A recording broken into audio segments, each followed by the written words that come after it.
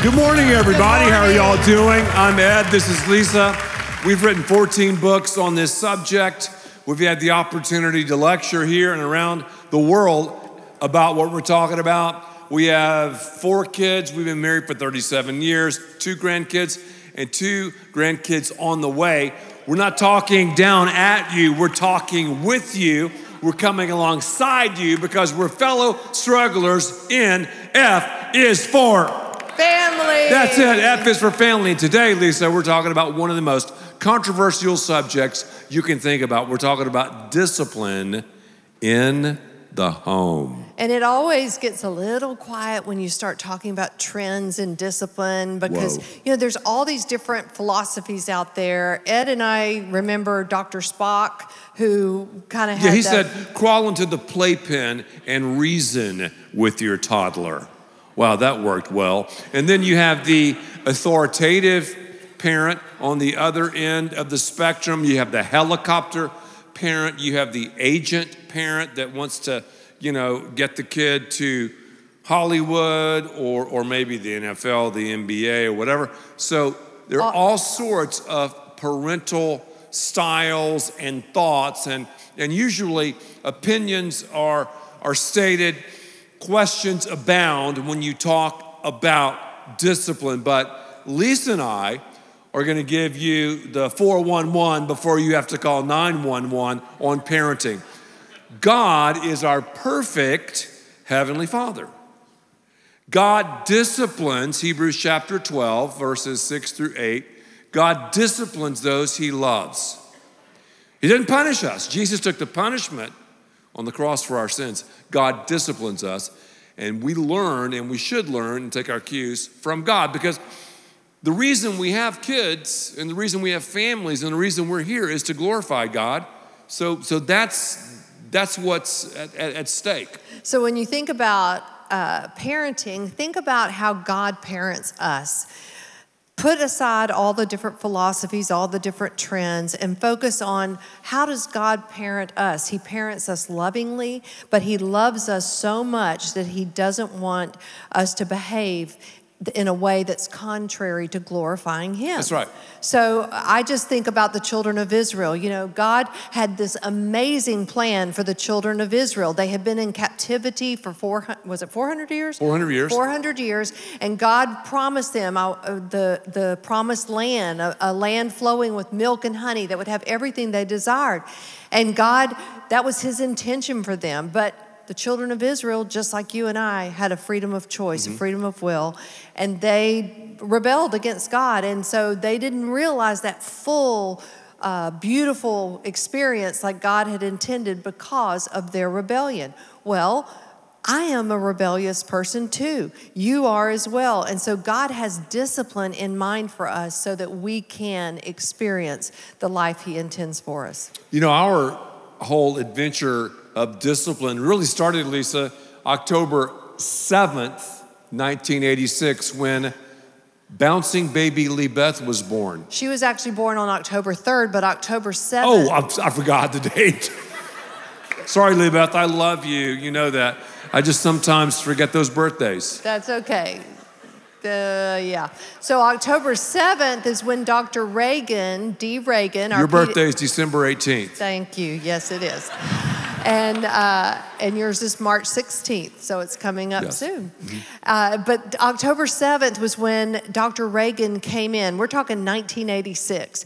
Came into the hospital. How many people were even alive then in 19... Okay, good. That's great. And so Dr. Reagan was giving us our discharge instructions, because here we were, brand new parents, ready to take Lee Beth home from the hospital. And frankly, I didn't know exactly what to expect. And so Dr. Reagan began by saying, listen, we want her to grow. We want her to be healthy. So the first 30 days of life, you do whatever she needs for you to do. And guys, this is the first 30 for 30. Yeah, the first 30 days of life. That was really hilarious. That's what it's called, 30 for 30, yeah. Guys, right? ESPN, 30 for 30, right. So first 30 days, First 30 he days, said you do what she wants to do. I need to do whatever she needs for me to do in order to be healthy and to grow. And the next 30. He said, from that point on, you start teaching her what you need for her to do. Whoa. And I was like, you know what? I think I could survive 30 days doing what she needs for me to do. And then I like that plan of starting to teach her what I need for her to do, what we need for her to do. But then the question that was looming large and begged to be answered was, what am I supposed to teach her? I'm bringing her home from the hospital the first 30 days. I'm going to do whatever she needs for me to do to help her get healthy and grow. But then what am I supposed to teach her? And that's a question that all of us need to address. What are we supposed to be teaching our children? Let me stop for a second too, Lisa, to interrupt you. I have the gift of interruption.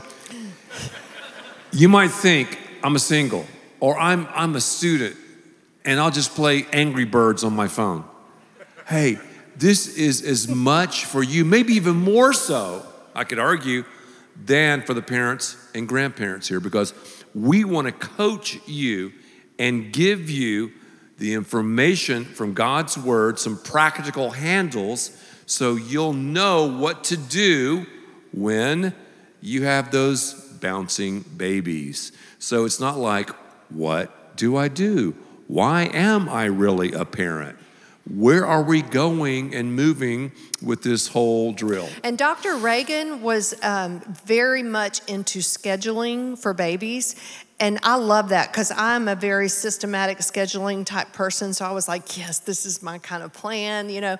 But God is a God of scheduling. God is a God of order. God does not intend for us to live in chaos. And so for 3 of our children, our oldest and our youngest twins, we did the whole schedule thing. For EJ, our son, for some reason, I think maybe it was because he had some health challenges. Yeah, but we didn't do anything. And pretty much for the first, I don't know, with EJ, for the first, 15 years of his life, he survived on cheese and crackers. So pretty much cheese and crackers. And what's so cool is he married a Filipino girl, phenomenal girl. Her parents are very active in our church. And now EJ's like, whoa, experiencing other foods. Mom, Dad, why didn't you tell me? We're like, we did, but it was cheese and crackers. EJ, just cheese and crackers. But as far as the structure in the home, it was more like demand fed, like, you know, with the bottle, like, are you hungry? Do you think he's tired? I mean, when he would eat meat or chicken, here's what he would do. He did, literally. Like a gag reflex. He would gag. And so we just gave in and said, here, eat cheese and crackers for the rest of your life. It's okay. But, and EJ turned out great. I mean, he's an amazing young man. But I can tell you that during that time, chaos was ensuing in our family. When there's structure and order, you fire on all cylinders, and it is so important. So discipline is about action before it's about reaction. So it's about the actions that we take. In fact, I have 2 definitions for discipline. I'll share with you. Discipline is behavioral practices within boundaries. I love that. Let's say that together. Behavioral practices within boundaries. In other words, it's an action. It's things that we do in order to achieve a goal. Whether you have a goal for your business, for your home, for yourself, flows from this, it flows from that. Yeah. And so it's the behavioral practices that you establish. So in the home, we should have behavioral practices. That's the action. Then you have the reaction, and that's the second part of discipline, which is the behavioral correction when boundaries are crossed. And that's what we're going to talk a little bit about today. But Ed, we talked about trends in discipline. Everything that we do as a family operates off of our family mission statement, because trends come and go, but God's plan is for consistency throughout our entire lives. And that would be a good homework exercise for everyone, is to gather together and write a simple family mission statement. Our church has a mission statement. We exist to reach up, that's worship, to reach out, that's evangelism, to reach in, that's discipleship.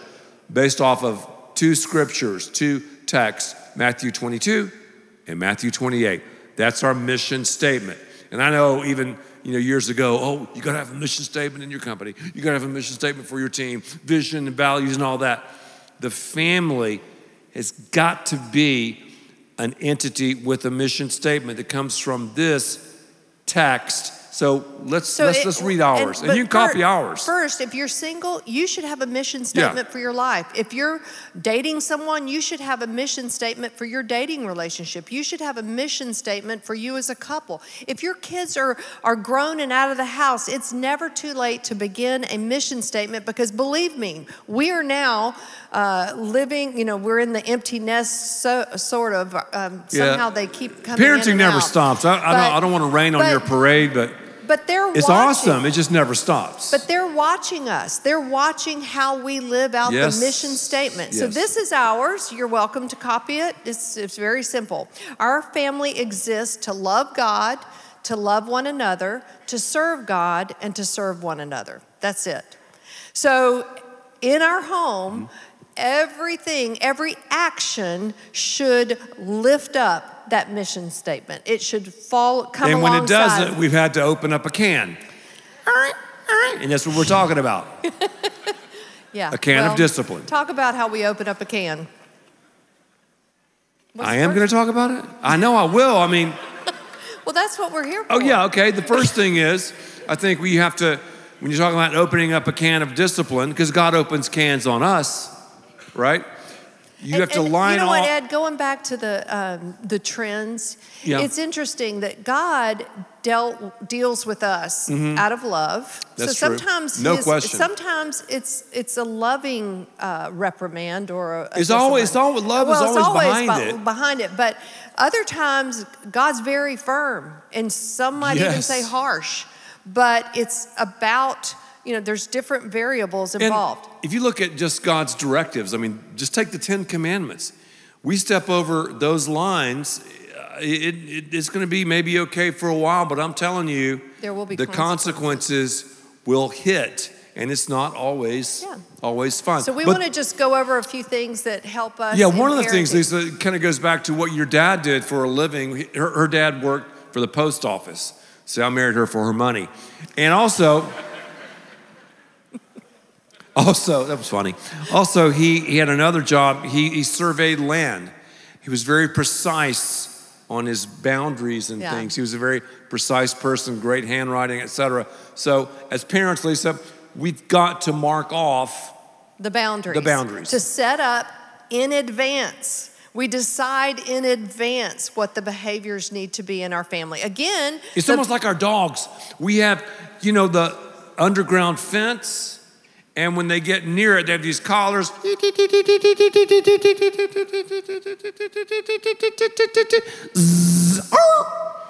It only takes about one, and then they get it. Yeah, just one, because then something, okay. But anyway, so you have clearly marked boundaries so that you know how to behave. And in our home, we tried to communicate those expectations. You don't want to make parenting boundaries a guessing game. They should be well laid out, because every child is different. You have different personalities, you have different responses, different emotions, especially if you have girls. Whoa, really, another level. Big we love girls. But there's big differences. They're playing chess. So it's guys, important. We're playing checkers. So it's important to have all those boundaries set forth in the beginning so that emotions don't make changes in the boundaries. If you have a guy, all you got to do is feed him cheese and crackers, and he's good. Boundaries. There's certain behaviors that are expected. This past week, I was at Michael's craft store, and there was I was in there on the paint aisle, and on the other aisle, I heard this commotion, and it literally was a little girl who was just fussing at her dad, and she was talking. She was in his grill. She was talking inappropriately. She was like, "Dad, I can't believe we have to do it. I don't want that one. Oh, Dad, just buy it, because it doesn't matter anyway. It's just so lame." And she was going on and on and on. Now, before I pass judgment, been there, done that. That's right. Once. Maybe once per child. And I'm not saying that I'm all dialed in, but you're pretty dialed in. I'm pretty dialed in. Yes, Okay, this is the last service, so let's just put it all out there. I am way more of a disciplinarian than Ed is. Way more. You just asked our children. I am. That's true. I am. I was in timeout yesterday. I'm just very, very. So, I mean, I'm listening to this, and I've got my paint and my little sponge brush in my hand, and I'm thinking to myself, hold back, Lisa. Hold back. I mean, everything inside of me wanted to go up and just pat her on the back and say, bless your heart. And you know when a Southern woman says, bless your heart, they're not praying. Watch out. They're not praying blessings Head over for your the heart. hills. When she says that to me, honey, if we get into a conflict, bless your heart. Uh-oh. It is not praying blessings over someone's heart. Yep. It is saying basically, poor child. That's right. Really poor child. So I wanted to say, honey, the very breath that you have came from this individual. Do not speak to your dad that way. It was uncalled for. And what should have ensued was dad saying, you will not speak to me this way. If you continue to speak to me this way, we're not buying anything from, and I think they were getting stuff for her Valentine's box. She continued and continued and continued. And so obviously she got what she wanted. I saw him in the checkout line. But he should have said, sweetheart, we're getting in the car and you can make your Valentine's box from anything that we have at home, probably a paper sack from the grocery store. That's how you do your it. behavior indicates. Now, I'm just sorry.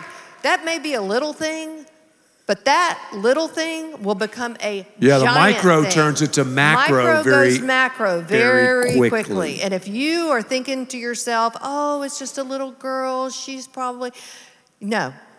Whatever you're dealing with your child as a toddler, just hold on to they're a teenager. Just hold on to they're in their And that little girl runs the show, no doubt. Maybe so. I would guess. Let me put forth a caveat here.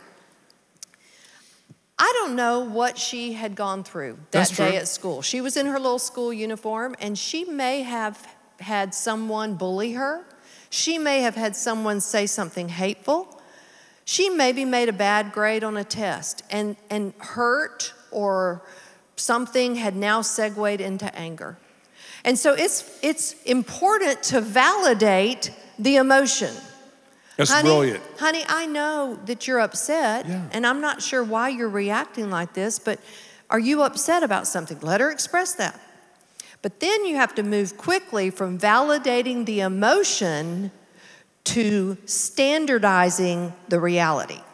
The reality is you may feel like this. I mean, the validation is that you may feel like this. The reality is that, but you must behave like this.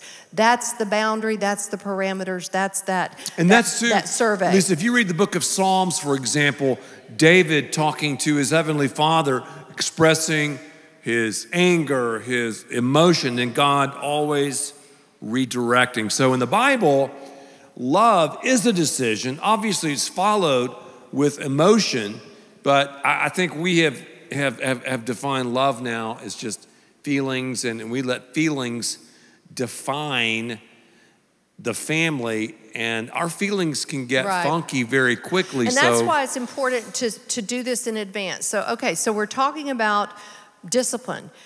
The next thing is that the sentence must match the crime. So if you're doing something with, with your children, they're misbehaving and they're having a difficult time, make the punishment or the discipline fit whatever they're doing. For example, the little girl, if she had a problem with behavior in that store, leave without the supplies. That fits the crime. And then next year, when it comes Valentine's Day and they go to Michael's to buy supplies, do you think maybe the father should remind her, honey, do you remember what happened last year when we came to Michael's?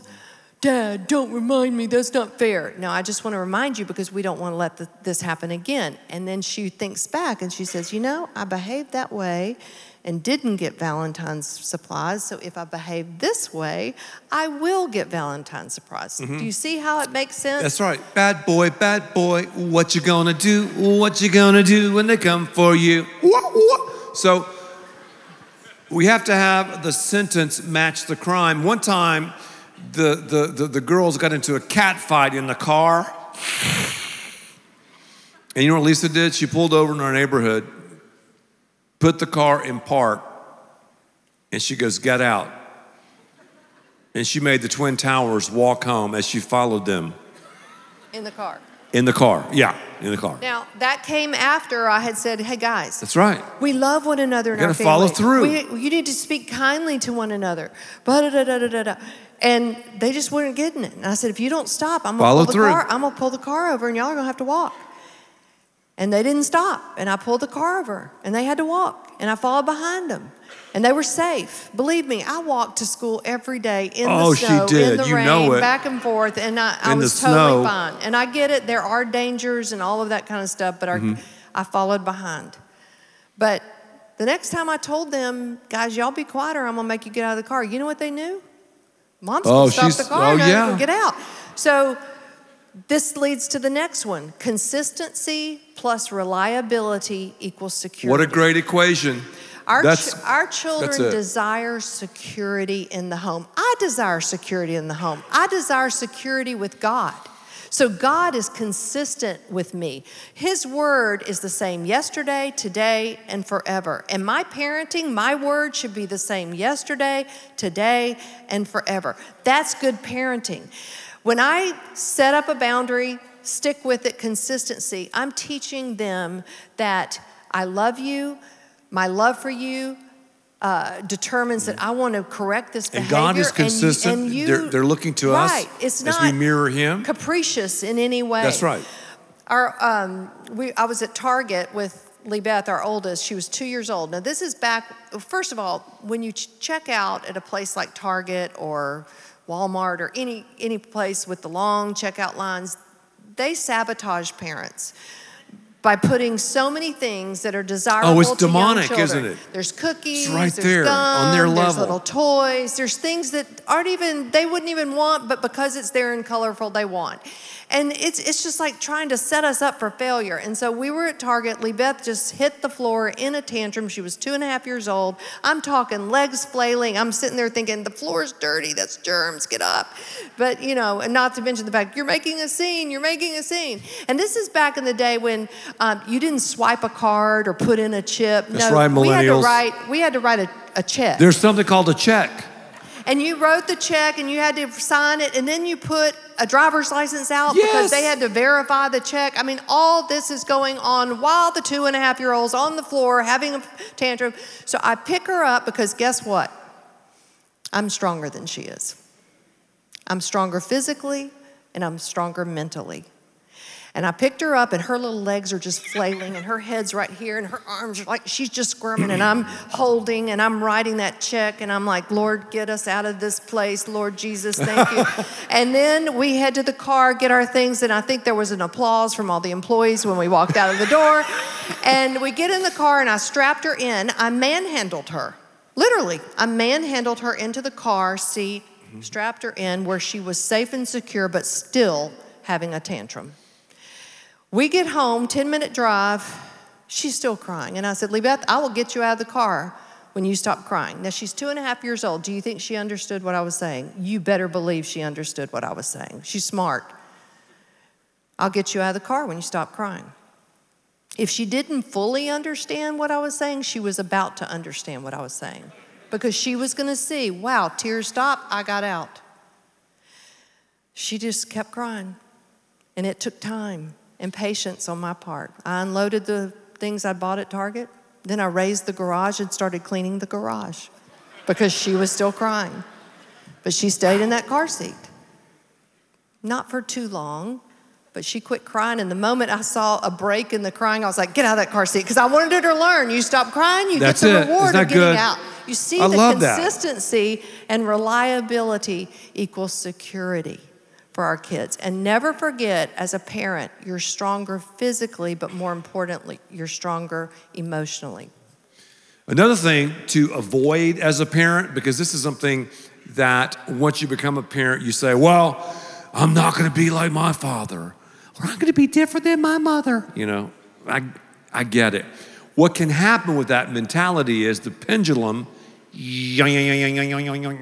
can swing so far, you find yourself as a rebellious parent, but in reality, you're a rebellious adult child, and you're doing things just to go, oh, I'm going to be the opposite of my parents. That's so and good. You know, that's so good. So that's something that we need to. That's why I keep it according to what God says. Yes, not here, it's not easy there, for all but, of us. but live in the center of what God plans. And then finally, it's important to demonstrate in all discipline reconciliation. Yeah, and we call this. And I'm not cussing when I say this, but we call this crossing the bridge. There was a bridge. We used to live out from this area, and to take our kids to school, we had to cross a bridge that was built on top of a dam, a D-A-M, and we called it the dam bridge. And I'm not cussing. I'm not cussing. Parents just okay. We called it the dam bridge of forgiveness because usually the fights would occur in the car. And as we're driving across that damn bridge of forgiveness, I'm not cussing, D-A-M, we would have a time of reconciliation. And I think about the word damn because if we don't reconcile and we don't walk in forgiveness, it will dam up, somebody help me preach up in here, it will dam up the things in our lives that need to be flowing. That's right. And that's true in every relationship. Every relationship, there's a damn bridge of forgiveness. Many times it was me who needed to apologize because the mornings were hectic. Maybe I was running behind. I would be upset with the kids. Maybe they didn't like their breakfast, whatever it was. And I was the one that needed to apologize. Yes. So when we would come to that point, the damn bridge of forgiveness, we would say, I'm sorry, whoever it was. Will you forgive me? Mm-hmm. And that, when you look at what God has done through Jesus for me, an apology is difficult, but it is so necessary because God so freely forgave me. And that's why EJ is such a great husband because all he was doing was eating cheese and crackers, watching his sisters just fight. There was occasion where we were going over the bridge that EJ might have needed to say something, but he was definitely the easiest of them all. But all of us need it. Well, I want to continue on, but part 2 of it, if you enjoyed this, I have, talking about discipline. Now, we're going to continue this talk, but here's what we're going to do. Next week, our daughter, Landra, one of the Twin Towers, she is going to speak, the raw and the real. We don't know what she's going to say about our family, but we're an open book. She just wrote a book called A Different Kind of Love Story. And I want you to know all of the proceeds go to feeding the hungry children. Hers. So. And Sterling is always hungry. Yeah. A friend of ours tried to buy this the other day, and they were sold out at Barnes & Noble. So she's going to talk about dealing with an eating disorder that we didn't really know she had until later, and how God has given her victory over that. So what a great weekend, especially, even guys struggle with this, with appearance and everything, but what a great weekend to invite someone, moms, daughters, etc., with this, because as you look at our culture, it's something that so many people deal with, and we'll talk about that. Then the next week, Lisa and I come back to talk about discipline, part 2. So thank you so much for your boldness. Thank you so much for showing up because you knew what was going to be served up today. Discipline, it's like, ooh, discipline. You could be kidding me. Well, it's fun. It's fun. Not always, but the result is fun, isn't it? It's fun. Well, F is for family. Let's do it God's way and discover what it means to flourish.